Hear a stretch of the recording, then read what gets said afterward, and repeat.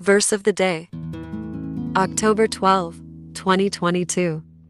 Temptation produces endurance. We at times have to choose between two goods or two evils. James 1 verses 2 to 5. Devotion. Temptation produces endurance.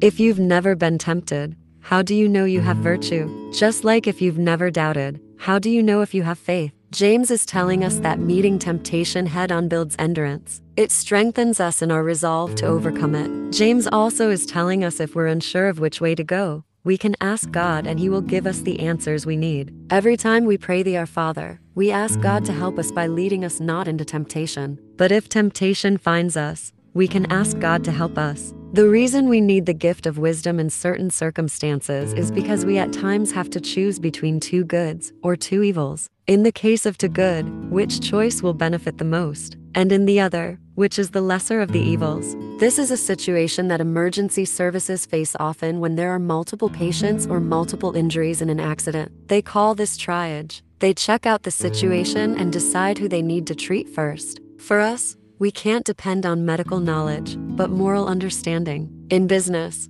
two candidates for a job might be equally qualified to be hired or promoted, but someone has to make a choice between the two. Believe it or not, making good choices is a skill that can be learned. We come to understand bad choices by being allowed to suffer the consequences. Children who are protected by their parents and never allowed to fail don't learn this skill. If a child doesn't do homework and has to stay after school or can't go out to recess, he learns to do his homework. A child that shoplifts, who has to return the item him or herself, learns not to shoplift. As we grow, we will face more serious temptations. But if we have learned that actions have consequences, both positive and negative, we learn when to say no and when to say yes. And when we're not sure, we can ask God.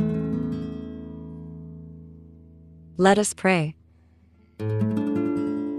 Lord, you have given us the rules for life, but sometimes life is confusing. Please send us your Holy Spirit to give us the wisdom to make the right choices. Amen.